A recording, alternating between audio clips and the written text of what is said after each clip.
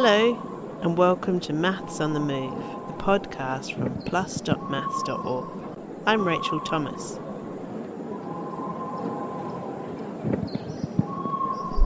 Now, Marianne Freiberger, my co-editor of Plus and partner in crime, and I are getting really excited because next week is the International Congress of Mathematicians, one of the highlights of the mathematical calendar. The ICM, as it's more succinctly known, takes place every 4 years, and it's usually the biggest maths conference of them all, attracting thousands of participants and also seeing the awards of some of the most prestigious prizes in mathematics, including the famous Fields Medal. Now, this year is going to be a little bit different. It was originally scheduled to take place in St. Petersburg in Russia. But with the war in Ukraine, plans obviously had to quickly change, and this year the ICM will be a hybrid conference with an in-person event for the awarding of the prizes and the prize lectures taking place in Helsinki next week, and the rest of the schedule of really fascinating talks from across the full spectrum of maths taking place in the following days online. Now, we are really fortunate to have been able to interview prize winners in advance of the conference this year, but that's top secret, so we won't be revealing the winners till they are announced publicly in Helsinki next week. But it's been really good fun meeting them online and learning about their work, and we're really looking forward to sharing our interviews with them with you all next week and meeting them in person in Helsinki. And we'll bring you all the news from the ICM itself next week. But in the meantime, to get us in the mood, let's revisit the 2018 ICM that took place in Rio de Janeiro in Brazil. It was a beautiful setting and it was a brilliant conference, so exciting and so vibrant. And the podcast you're about to hear was recorded on the very first day of the 2018 ICM, when all the big prizes were announced. You can find all our coverage of the past 3 ICMs by going to plus.maths.org and searching for ICM. You'll find there articles and podcasts and videos that we hope will really capture the excitement of the events.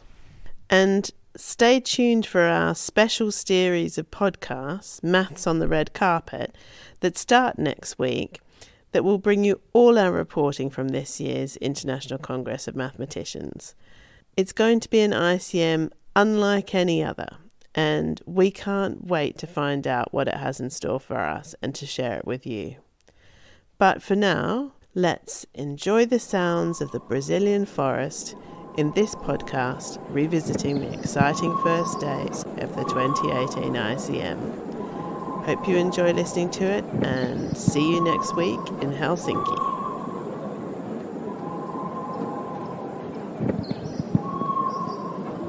These are the beautiful sounds of the Brazilian rainforest as we heard them yesterday at the opening ceremony to the International Congress of Mathematicians that is taking place in Rio de Janeiro at the moment.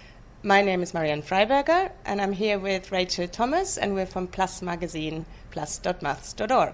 We're here reporting on the Congress, and yesterday was the first day, which in some ways is the most exciting day, because that's the day that with the opening ceremony they announced the winners of the big prizes, including the Fields Medals, which are some of the most prestigious prizes in mathematics. The Fields Medals are awarded every 4 years, and they're awarded up to 4 mathematicians, and the winners this year were Kaucha Burka, Alessio Figali, Peter Schulze and Akshay Venkatesh. Marianne, you read up about the work of Alessio Figali. Do you want to tell us about it?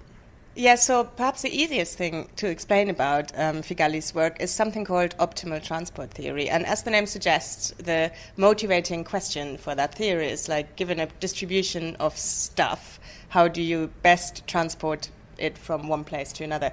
It turns into quite a deep problem in the theory of mathematical functions involving things like integrals and probability measures and so on.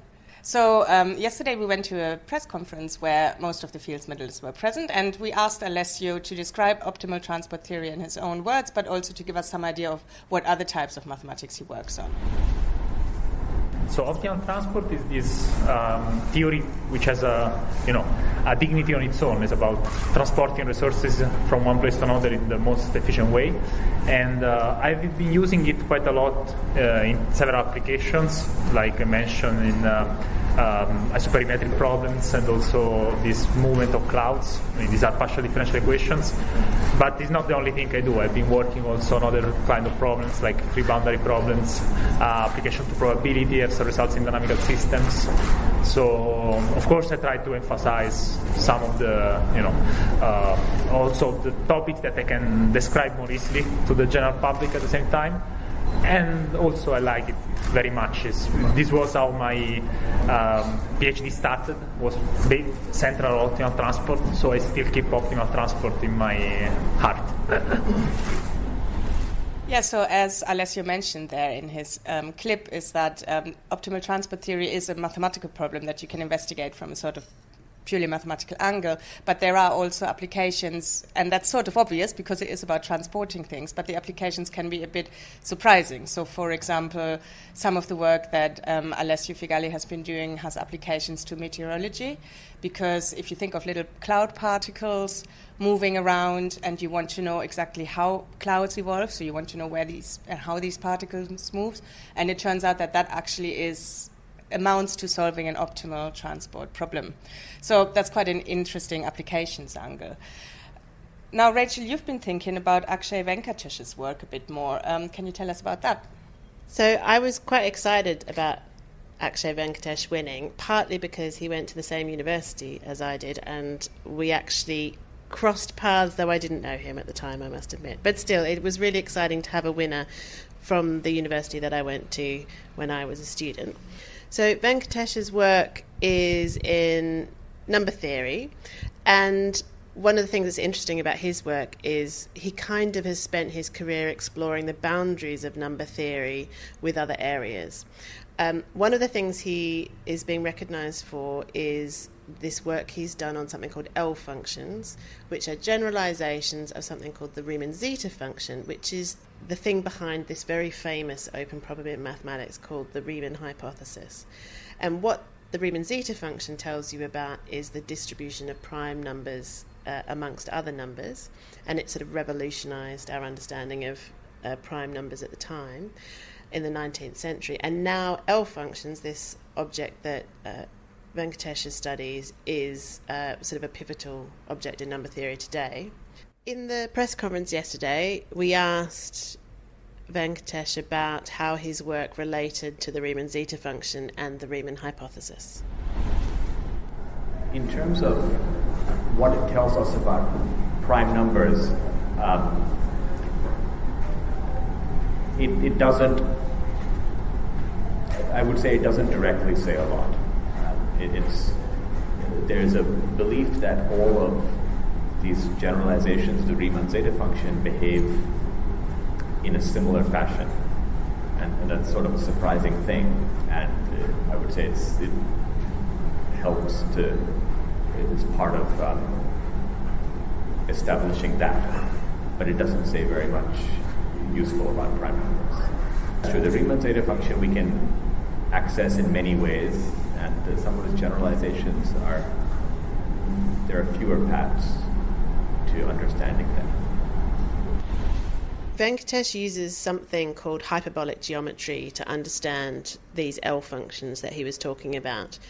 Hyperbolic geometry is a special kind of geometry in which, instead of being flat like we're used to, it's curved, but it's curved in such a way that the angles of a triangle, for example, don't add up to 180 degrees, they add up to less than 180 degrees. So the sides of a hyperbolic triangle curve inwards. These hyperbolic triangles can tile a hyperbolic space, and there's a surprising connection between different areas of mathematics using these. And we asked Venkatesh a little more about this. I think it's a great surprise that we don't. This is a empirical fact that certain features of hyperbolic geometry are related to number theory, but we don't know why. That's part of what makes it very interesting. Sadly, not everyone of the Fields medalists were there at the press conference. People might have heard that, unfortunately, Coucher Burke's Fields medal was stolen shortly after the presentation ceremony. But Marianne, you were looking into Burke's work. Yeah, I was very sad not to be able to ask him questions, but we're hoping to catch up with him for an interview later during the week anyway, or next week too.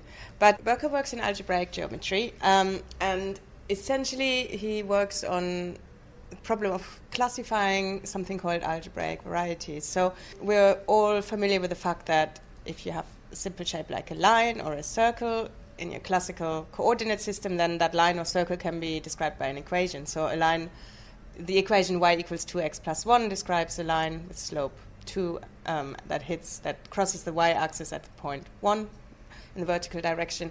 And a circle could be described by something like an equation like x squared plus y squared equals 1.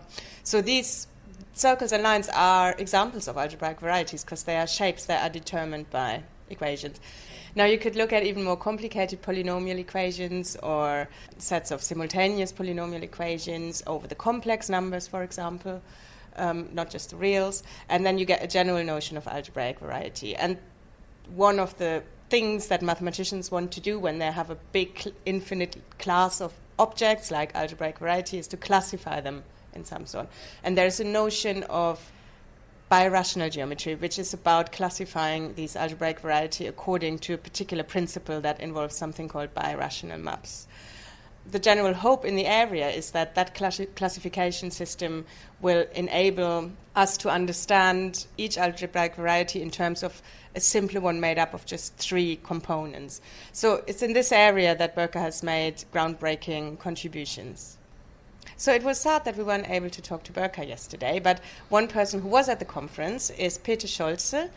He's a German mathematician, and he's receiving his Fields medal at the tender age of 30, and he's perhaps something like a superstar of this year's ICM.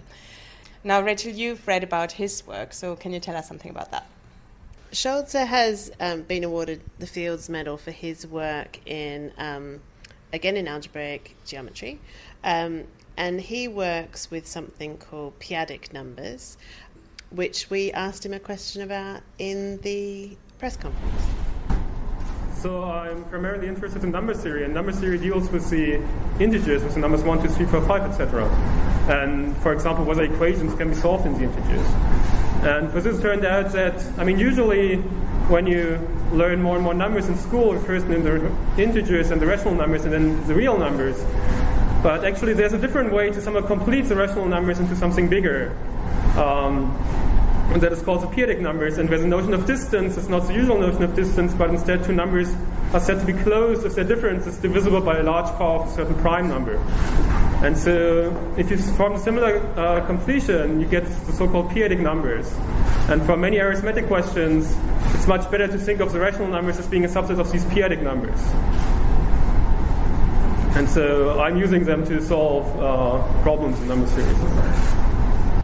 One of the things that Scholze is being recognised for is his development of something called perfectoid spaces, which is a real testament to the vibrancy of mathematics, because he only introduced them in 2011 when he was only 23. And despite being such new maths, this concept's already had a big impact both in people using them to prove open problems in algebraic geometry, but also in other areas. And in a way, it kind of connects the areas of things like topology, which is the study of the shape of objects, to Galois theory, which is the study of how symmetry can be used to solve equations, and to p-adic geometry, which is the thing that Scholze was working in, which inspired this problem. And the other thing that was nice that he said actually in the film created to recognise the Fields medals was he recognised the importance of finding the right language to describe his problems. And that's a really nice point, I think, that he was saying once you find the right description of the maths you're trying to think about, suddenly the way to solve the problems becomes clear, and that really emphasises the fact that maths is really a language to describe something that these mathematicians are working on. So that's it from our first day at the International Congress of Mathematicians in Rio de Janeiro, Brazil. We've really enjoyed talking to mathematicians so far. We've got a lot more people to talk to before the Congress is finished. So stay tuned for the next Plus podcast from Rio. Bye. Bye.